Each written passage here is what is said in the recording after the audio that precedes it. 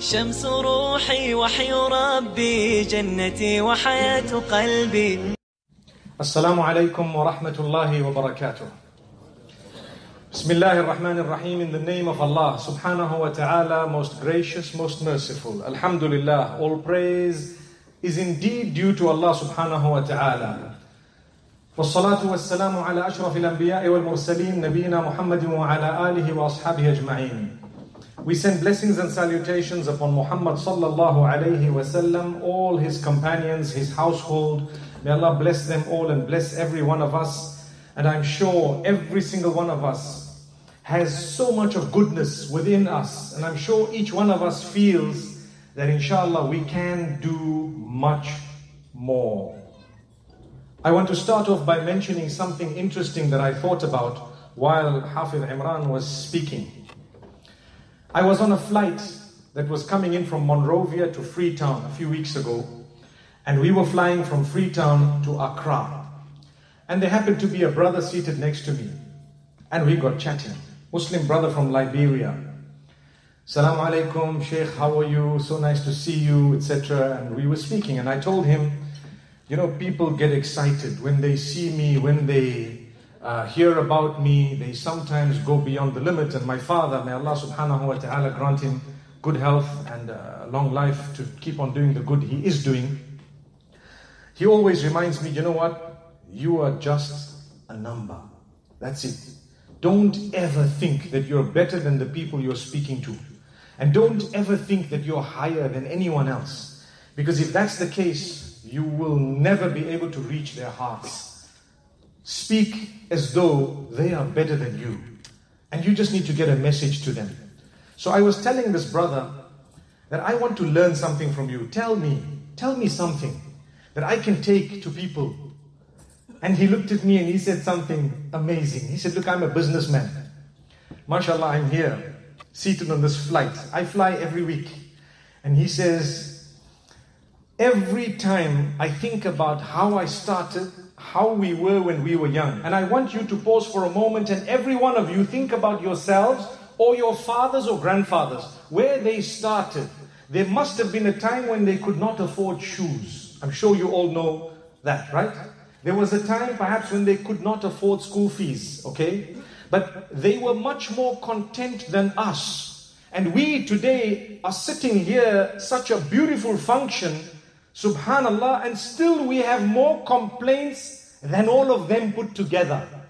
We complain more than what we used to when we did not have, because that's how materialism works. When you run behind the dunya, guess what? It always runs faster than you, subhanallah. You can never catch up. You have the latest phone today, the saddest news tomorrow morning, there's one later than that. You're depressed again.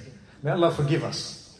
So this brother was telling me, I recall the day when we struggled, we suffered. Then I entered into business and subhanallah, I did well, and suddenly, boom, everything went because of something that happened. Now sometimes the brother didn't explain to me, but some people, they have their factories burnt. That's the plan of Allah. I told him, how did you cope with this?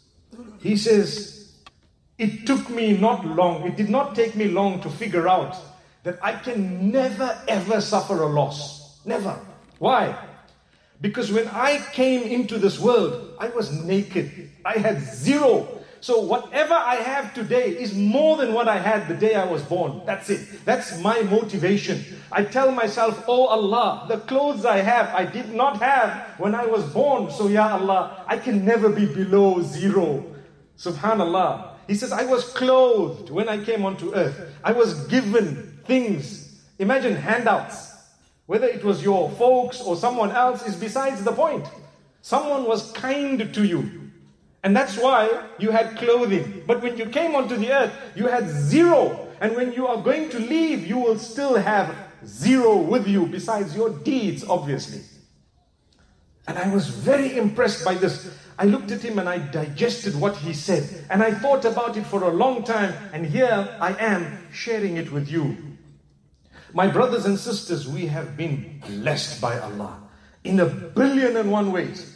وَإِن تَعُدُّوا نِعْمَةَ اللَّهِ لَا تُحْصُوهَا إِنَّ الْإِنسَانَ لَظَلُومٌ كَفَّارٌ. And indeed, if you were to try to count the gifts of Allah, you would never be able to count all of them. For indeed, man is not only oppressive, but he is ungrateful, filled with ingratitude. That's what Allah is saying. But we are mu'mineen, we are different. We should be filled with gratitude. Part of gratitude is to understand the plan of Allah. Many of us do not understand the plan of Allah. Allah subhanahu wa ta'ala speaks about it in the Quran. The Quran is revealed and the Sunnah of Muhammad sallallahu alayhi wa sallam is there in order to teach us why we are here and what is expected from us while we are here. So subhanallah, Allah says in the Quran, وَاللَّهُ فَضَّلَ بَعْضَكُمْ عَلَى بَعْضٍ فِي الرِّزْقِ. Indeed, in sustenance, Allah has raised some of you above others. There is a reason. The reason is to test you. What are you going to do? I've given you. And your neighbor, I haven't given him as much as I've given you. What are you going to do? That's all. When you die, there are two things. What you earned is one and what you spent is another. Subhanallah. You're going to be asked about both. And you know what will happen in the case of a lot of us? We've earned way beyond what we were able to spend. Subhanallah. So Allah says, we gave it to you. You know, in another verse, Allah speaks of Banu Israel and the tests that came to Banu Israel. And then He says, لِيَنْظُرَ كَيْفَ تَعْمَلُونَ. It was in order for Him to see, what do you do? What's your deeds? I've tested you to see, what are you going to do? I've given you to see, what are you going to do? So what happens? We've been given, we've been blessed. Every one of us is blessed in our own unique way. Have you identified that blessing? Some have been blessed in more than one way. The blessing I have, you may not have. But you have a blessing that I may not have. It does overlap at times, mashallah. But what do I do with it? If I am the top educator in the country, what have I done with it? Have I only made it a means of income for me to live on earth? If that's the case, I've forgotten about the hereafter. I've taken it out of the equation. I've really misfired. I haven't understood. Allah's blessed me with the intellect. That intellect is from Allah. And I happen to be the best educator or teacher of a specific subject. Have I ever reached out to people without wanting monetary reward and said, I'm going to spend some time teaching those who can't really afford to get to me. And I'm going to spend a few moments volunteering. They don't always want your money. Perhaps they might be able to benefit from your expertise way beyond what your money would have done. And I always tell people that I learn from the verse that Allah subhanahu wa ta'ala says, يا أيها الذين آمنوا لا تبطلوا صدقاتكم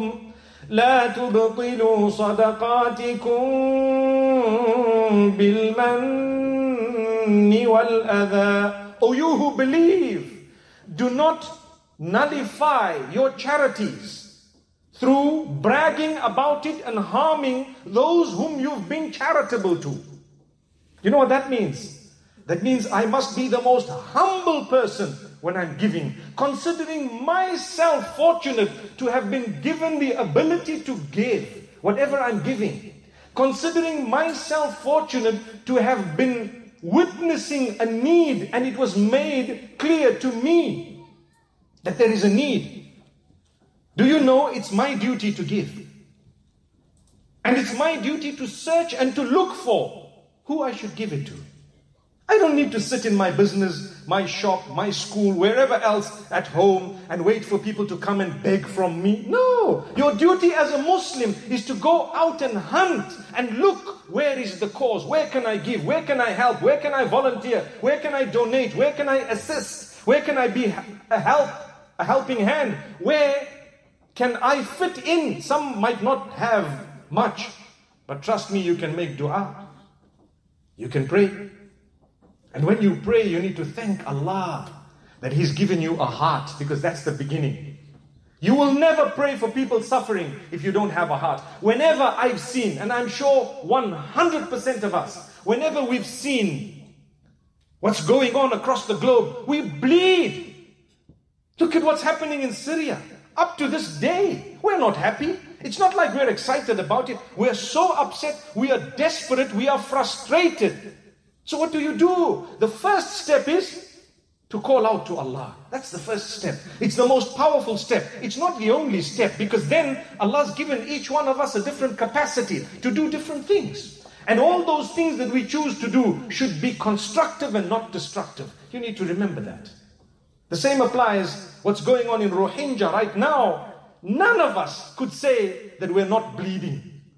We're frustrated. We want to see a solution. Even the non-Muslims want to see a solution. They don't want to see the ethnic cleansing that is being perpetrated there. It is frustrating. It is sad. Not every one of us can go there. But guess what? Allah subhanahu wa ta'ala has given us a chance to get up for tahajjud. But shaitan comes to us and makes us point fingers. What is he doing? He's a famous guy. He's doing nothing. By saying that, what have you done?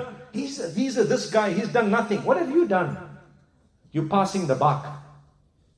Stop it. Don't pass the buck. You might want to encourage people. You might want to raise awareness. You might want to say something. But it starts with you. If you were really concerned, get up for Salatul Tahajjud. Allah says that through your difficulty, He draws you closer to Him. You know when you have a massive problem, diagnosed cancer, may Allah grant cure to all those who are struggling and suffering with any form of disease, be it cancer, be it HIV, be it anything else, whether it is terminal or not. May Allah grant you cure. Say Ameen. When you're diagnosed with a disease, people react differently. A mu'min becomes closer to Allah. It's a gift of Allah. And I can explain quickly why it's a gift. But before that, I want to tell you, a person who doesn't have belief distances himself from Allah. A person whose iman is dilly-dallying, starts questioning Allah, becomes angry with Allah. Why me? Why is this happening? What are you doing, Allah? I'm calling out to you. I'm asking you. You're not doing anything for me. What are you doing? My child is struggling and suffering. Allah, I've called out to you for the last 3 years. What's the problem? Astaghfirullah. May Allah forgive us. Allah forbid. Never let that happen. Allah subhanahu wa ta'ala says, Inna Allah idha ahabba abdan ibtalahu. When Allah tests a worshipper, when Allah loves a worshipper, He tests him. So if you have a difficulty, guess what it will do to you? You did not used to read salah. You did not used to do things according to what Allah wanted. But now when Allah's tapping you, hey, come over. What do? You took a bit of time. Allah says, hang on. Now you've got a cough. You're still taking a bit of time. Cough is nothing. I'll get the cough mixture. I don't need to read salah for that. Astaghfirullah. But sometimes subconsciously that's our attitude. Then Allah says, okay, we give you something bigger. If that's going to bring you. Because I love you. I need you to come to me. So then you get something bigger. And what happens? You still go to the doctor and you're still not reading your salah. You're still not fulfilling your duty unto Allah and unto the rest of the creatures of the same Allah. That's an important point. It's not just a duty unto Allah. Part of your duty unto Allah is your duty unto the creatures of the same Maker. He made them, be they Muslim, non-Muslim, white, black, tall, short, in Africa or anywhere else in the world. They are the creatures of the same Maker who made you. You are no better than them in creation. They are the creatures of the same Allah. You have a duty unto them because He made them for a purpose. That's what it is. So subhanallah, when you are turning towards Allah because of your difficulty and your hardship and because of your sickness, it's a sign that you've really been gifted by Allah. And Allah keeps you that way. So now you start praying, because now you start thinking to yourself, you know what? I need to cry. And you get people praying for you. And now you become a softer person. You start becoming conscious of others with similar problems. You start joining little groups of people who have issues. You start calling out to Allah and you start reaching out to people. And that makes you feel better. It makes you become a softer person. And that's what a religious person is all about. You want to know who is the closest to Allah? He is the person who has the most beautiful character. Your closeness to Allah is very closely reflected in your character. Those who are harsh and hard-hearted, they cannot be close to Allah. فَبِمَا رَحْمَةٍ مِّنَ اللَّهِ لِنْتَ لَهُمْ وَلَوْ كُنْتَ فَظًّا غَلِيظَ الْقَلْبِ لَانْفَضُّوا مِنْ حَوْلِكَ. It is by the mercy of Allah that you have become lenient towards those around you. Had you been hard-hearted or harsh, they would have dispersed. They wouldn't even want to be in your company. But when someone is very polite, when someone is very concerned about the goodness reaching you, you want to be in their company. You are impressed. You feel so much at home. You feel like you know them. You feel so close because you're a human. You have feelings. You have a heart. You have a mind just like theirs. And they are appealing to you because they are speaking the language of humanity as a believer. So subhanallah, Allah draws you close through your difficulty. I mentioned the 2 points. The one is, some people through their difficulty, they get closer to Allah. Those whose iman is weak, their belief is weak, they question Allah. But sometimes Allah keeps you in your hardship. You know why? He knows, if I were to take this away, this person might just go back. Well, Allah knows for certain, we don't know. So He says, I love the way you're worshipping me. You're crying to me. You're softened. You get up every morning. You're reaching out to others. You speak so politely. Finally, with your daughter-in-law. Sorry to give that example, but anyway. You speak so politely with those around you. Finally, subhanallah. And you're such a lovely person. Because of your difficulty. So Allah says, can't we keep you like this for a little longer? And you want it today, now. Well, I want to give you good news. كَانَ اللَّهُ فِي عَوْنِ الْعَبْدِ مَا كَانَ الْعَبْدُ فِي عَوْنِ أَخِيهِ. The Prophet Muhammad, peace be upon him, says, Allah remains in the assistance of the worshipper for as long as that worshipper remains in the assistance of another. If you want help, the first thing to do, start helping others. You'll get the help. That's what the Prophet Muhammad, peace be upon him, says. And like I said earlier, it's our duty to go out and hunt. You know, I read the hadith of Mu'adh ibn Jabal radiyallahu anhu and Abu Musa al-Ash'ari radiyallahu anhuma. When the Prophet sallallahu alaihi wasallam sent Mu'adh ibn Jabal to Yemen, one of the things he says about zakah, he said you should teach the people 1, 2, 3, and then he said, فَأَعْلِمْهُمْ أَنَّ اللَّهَ افْتَرَضَ عَلَيْهِمْ صَدَقَةً تُؤْخَذُ مِنْ أَغْنِيَائِهِمْ فَتُرَدُّ فِي فُقَرَائِهِمْ. Let them know that Allah has made incumbent or compulsory upon them that they give a charity. It shall be taken from the rich and distributed into the poor. Subhanallah. That is why Allah gave you more. Allah did not give you more so that you can amass it to the degree that you have forgotten to build your hereafter.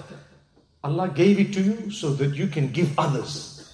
وَآتُوهُمْ مِنْ مَالِ اللَّهِ الَّذِي آتَاكُمْ. In Surah An-Nur, Allah says, give them from the wealth of Allah that He made you a custodian of. Do you know what that means? It's not yours. Malillah. The wealth belongs to Allah, not to you. You're a custodian of it. When you came onto the earth, like I started off by saying, you had zero. When you shall leave with zero. What you did in the center, in the middle, your transactions and the way you transacted, that is what will help you in your grave and in your hereafter. So build your palace in the hereafter. It is everlasting, way beyond your imagination. And this is why, my brothers, my sisters, today we are seated here. 30 years of Africa Muslims Agency. Hafid Imran made mention of my father. I was going to say that anyway.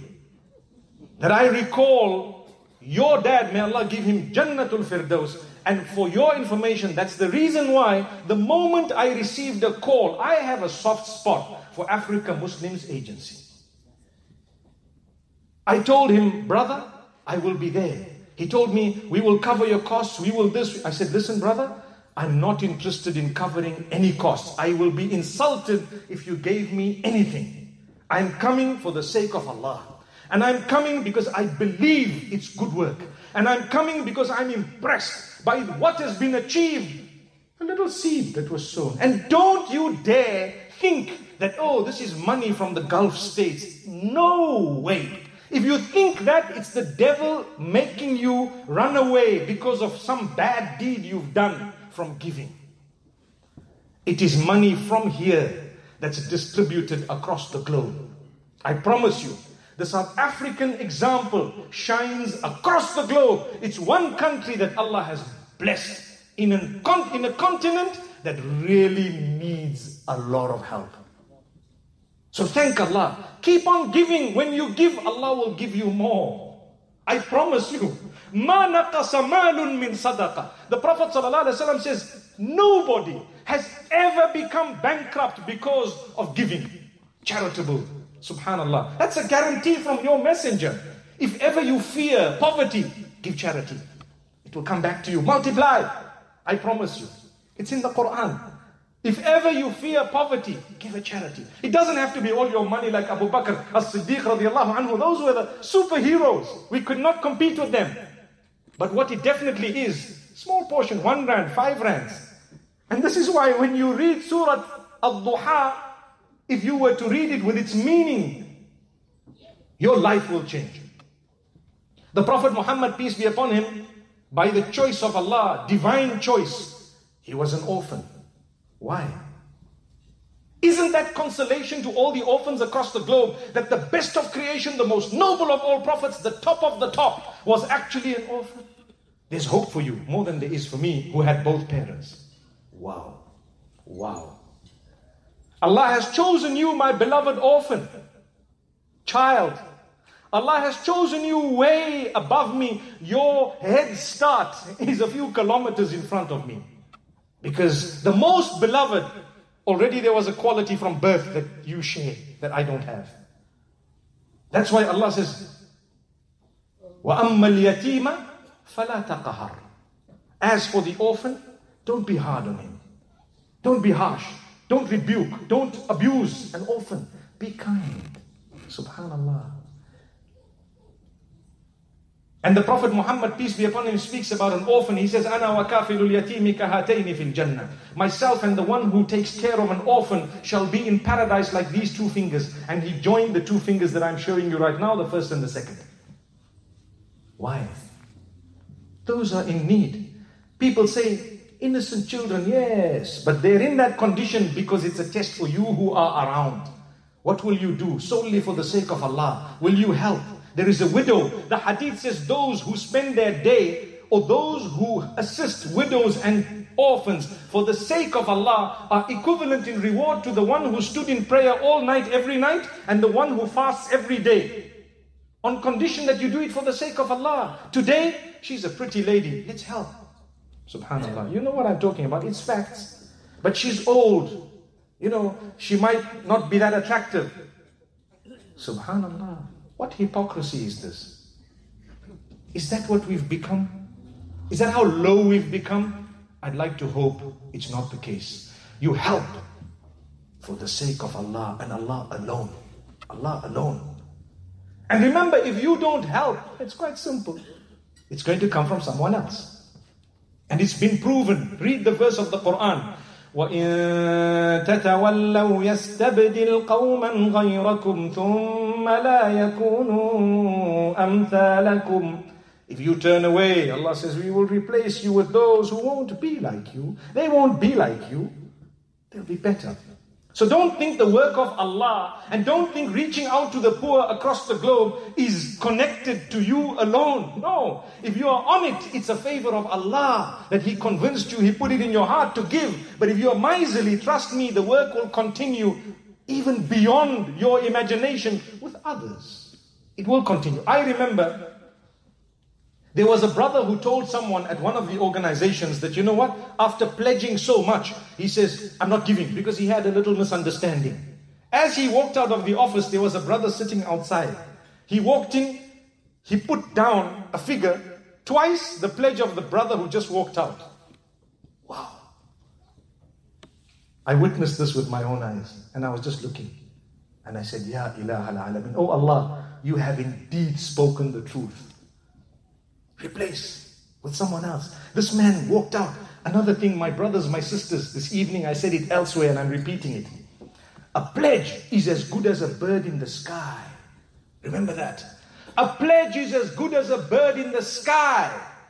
When you catch the bird and put it on the table, you have now fulfilled your pledge. Otherwise, I know of many who pledge huge amounts. They never put their money where their mouth is. Never. I hope we're not like that. Are you hearing what I'm saying? We can pledge. The organizations come and showcase for us while we're on our beds through the month of Ramadan and at other times, and we're sitting flicking and we're hearing, these people are dying in Niger and this is what's happening and so on. My brother, my sister, it's your duty to feel the pain of all of those. Where is the hadith? المؤمنون كالجسد الواحد إذا اشتكى منه عضو تداعى له سائر الجسد بالسهر والحمى. The mu'minun are like one body. If a single part of it is struggling, suffering, in pain, the whole body shall struggle with sleeplessness, insomnia, pain, etc. and perhaps fever.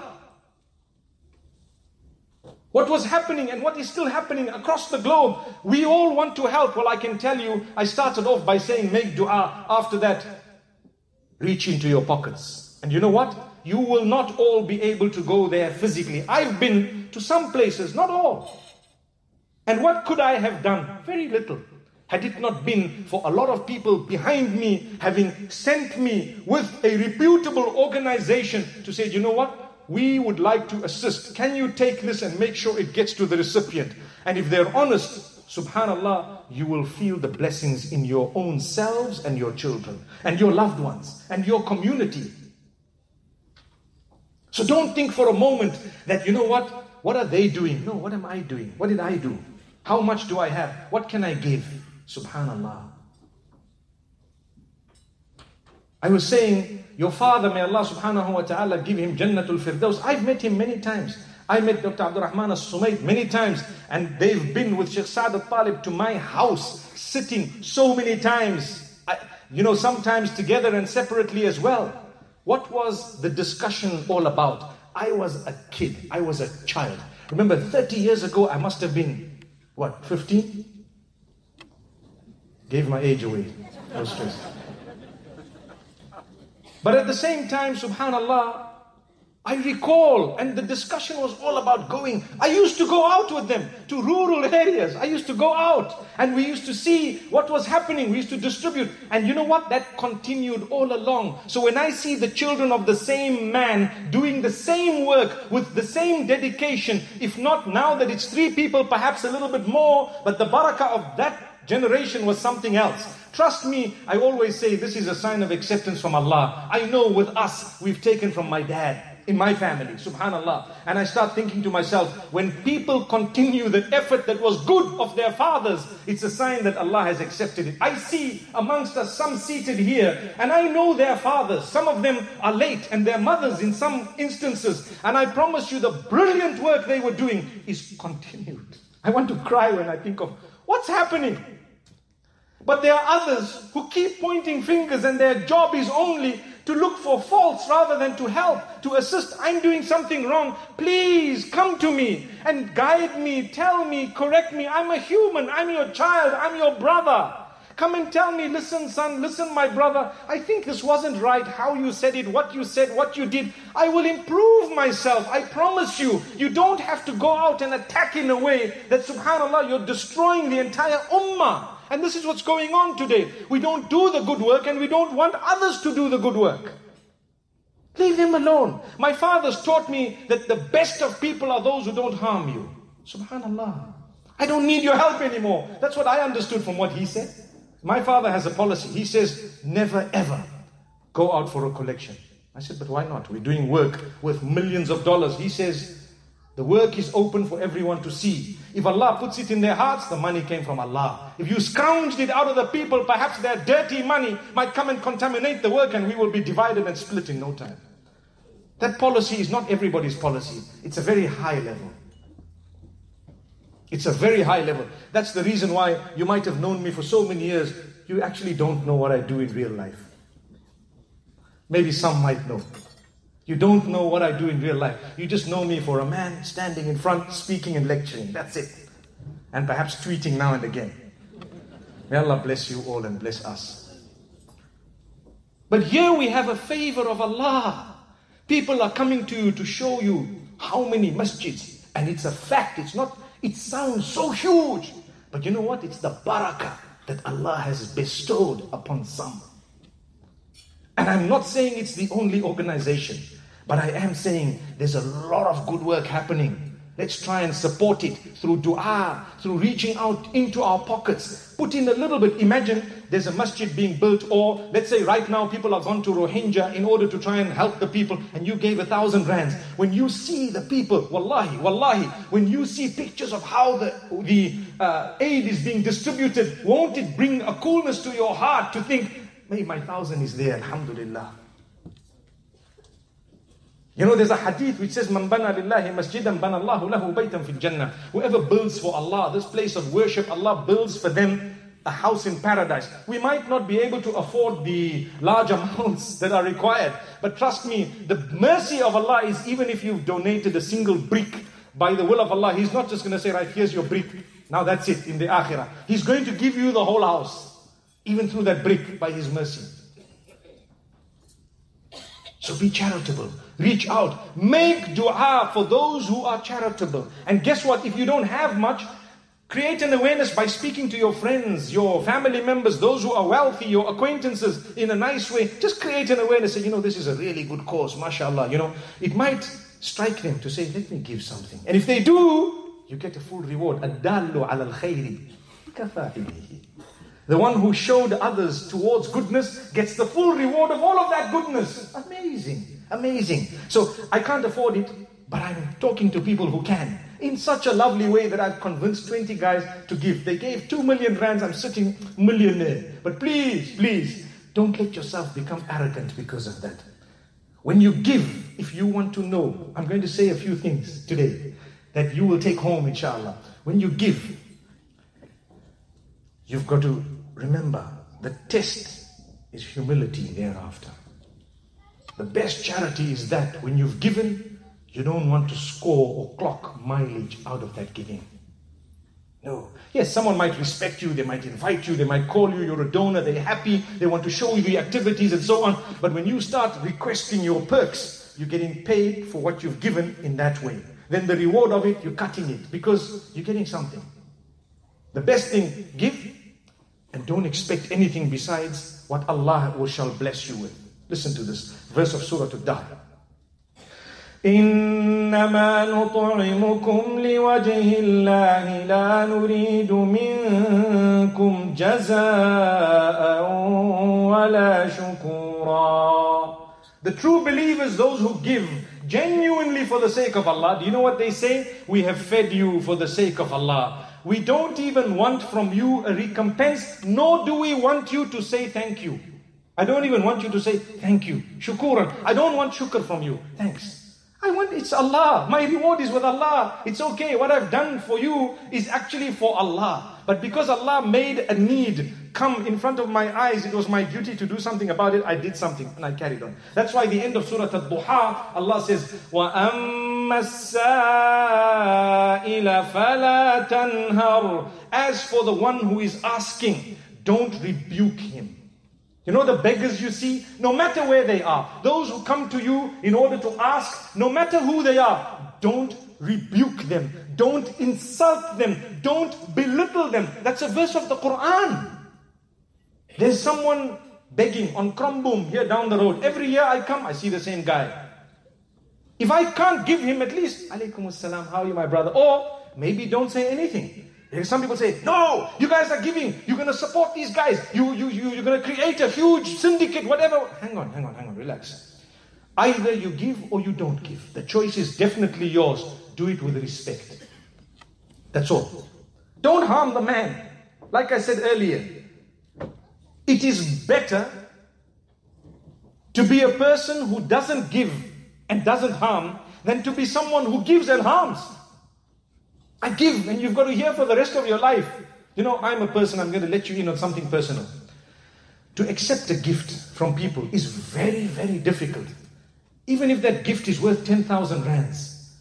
I try my best to avoid it. The reason is, I know the payment of it shall be 50,000 rands. I'd rather keep your gift. We maintain that respect and I maintain my freedom. Subhanallah. I'm giving you something about myself. Why did I learn that? It might help me. Yes, you wanted to give me a mobile phone. Thank you. I appreciate your gesture. But guess what? I'm not going to take it. The reason is, I love you so much. I don't want it to come between you and I. I don't. And I know I'm going to have to pay for it. Because tomorrow you phone me 12 at night. Hey, I need this, I need that. I feel obliged. I'm now a hypocrite. I'm not doing it because I want to. I'm doing it because, hey, the guy gave me a phone, man. You see what I'm saying? It's tough. Not everyone thinks like that. I'm one who prefers to say, listen, maintain your independence and you can make your decisions. The point I'm raising is, when you give someone something, ensure that it's respectful. If I gave him, it's for the sake of Allah. If I didn't, I maintained that respect and I walked away.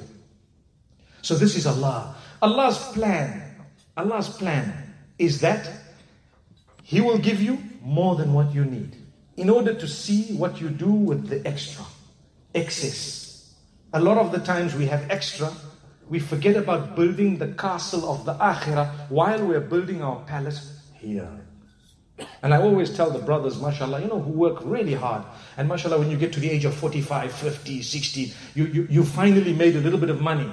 Well, nowadays for our daughters, we're looking for the wealthiest of the wealthy. They must already have a house and a Porsche, and a Ferrari as well as a Porsche. Because a Ferrari apparently is supposed to be better than a Porsche. Subhanallah. But we don't realize when we married, when our fathers married, they didn't even have a house. They didn't even own a car in a lot of cases. And they worked for 30, 40 years. And we were so happy. We used to go to school and come back not knowing it's a rented property. Not knowing the guy's working so hard and he's sweating and he's making us. But for our daughters, we're looking for those who are already the kings, wealthy. Otherwise, so what happens? We've compromised the quality of individual because we're looking only at wealth. That's what it is. Why am I saying this? Because the average human around, in fact, do you know the majority of the people on earth can never own a home, and they will not own a house. If you have a house that belongs to you and you're sleeping in it, you're already top 30% of the globe. Did you ever know that? Check the statistics tonight. There's a sheikh that you can rely on for those type of statistics, known as Sheikh Google. Yeah. And to be honest, you've worked so hard, and now you're 50 years old, 55, 60, you're building your house, finally, mashallah. What's happening? It's going to take you 2 years to build, minimum 2 years to build. If you're in Zimbabwe, you can add a 0 to that, because we're famous to do that anyway. But it's going to take you a while. When you've built it, how old are you? 55. How many years do you have to live? If you're lucky, 20. 75, right? That's a brilliant age. If you're beyond 75, you're beyond average. Beyond 70 is beyond average, according to the hadith. 65 is about average. SubhanAllah, may Allah grant us good health. I see people are looking at me so worried. It's okay, don't worry, relax. May Allah give you long life, may Allah give you health and happiness and contentment. But you're going to live in this house for 20 years, and after that, where are you going to go? For another, already people have passed away for longer than they were alive. Have you ever thought of what that means? People have passed away for longer than they were alive. Those who died 1,000 years ago, they lived for 60, 70 years. Those who died 200 years ago, they lived for 60, 70 years if they were lucky. So they've been dead for longer than they were alive. But they prepared for those 20 years in a way that they forgot about preparation for the rest. Allah says, if you want to prepare for the rest, reach out to others. We'll do the rest for you. Your link with Allah, absolutely important, prime. It's number one. Don't compromise that. But tonight, we're talking about charity. So I'm telling you, you want to build your akhirah, you want to build your hereafter, you want to build your paradise, learn to give, and give so much that subhanallah, Allah keeps giving you. I remember once I was sitting and discussing this matter, and one of the ulama said something that I'll never forget. He says, when you pledge a monthly amount to a certain good cause, say for example to orphans, right? I pledge 1,000 rands every month, or 500 rands, or 100 rands every month for this orphanage, for example. It's sustenance written for them, not for you. But Allah gave them through you. So Allah has to give you before it gets to them. So you will always have. You following what we're saying? I pledged it and it's going to continue. A day might come when you're struggling a little bit. How am I going to give this? Give it. Allah will give it to you. But please understand, you need to work for it. And Allah gives you the barakah because you worked for it in the name of Allah. You don't just sit back and say, right guys, did you hear what the Mufti said the other day? Give and you shall receive. I gave 70,000. Now I'm sitting at home looking at the ceiling, hoping the tornado might come and wash your whole ceiling off. May Allah not do that to us. Could happen. You say, hey, that's the angel opening up here. No way. Something grossly has gone wrong. You're lazy. You're sitting back. Go and work. If you work, Allah will give you a blessing. Can I tell you? This is by far probably the most powerful statement you're going to hear this evening. Zakat is the 2.5% in most cases that you have to give of your savings, and there is a way of calculating what you need to look at, and after the year you need to give 2.5%. For who? For Allah. It means that belongs to who? To you or to Allah? To Allah. The wealth was Allah's and He gave you 97.5 and He told you, hang on, 2.5 is my change. Where is my change? You need to give it to Allah. It was never yours. If you left it in your system, He's going to take it from you by hook or crook. Through sickness, through illness, through accident, through disease, through fires, through anything. The money is going to go from you. It was never yours. He's going to take it. If you gave it with your heart, Allah says it will cleanse you. خُذْ مِنْ أَمْوَالِهِمْ صَدَقَةً تُطَهِّرُهُمْ.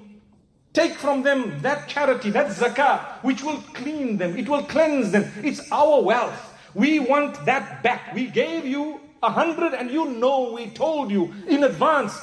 Hey, we're waiting for the change. Someone comes to your store, they buy worth $97.50. They give you a $100 bill and you say, thanks. What? I'm waiting. But the amount is negligible. Negligible or not, it's my change. You're going to be in trouble if you don't give it to me. Okay? Same happens with Allah. In fact, وَلِلَّهِ الْمَثَلُ الْأَعْلَى. The example of Allah is far higher than that. This is why they say, when we're struck with calamity and lots of money is spent or gone, first question you ask yourself, have I paid my zakat properly?